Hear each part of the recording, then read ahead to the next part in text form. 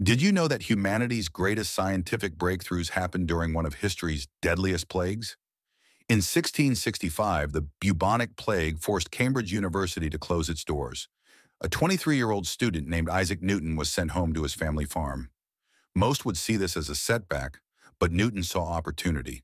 For 18 months, he lived in complete isolation, free from professors, classmates, and academic pressure. With nothing but time and silence, his mind began to wander. He started questioning everything, from light to motion to the stars above.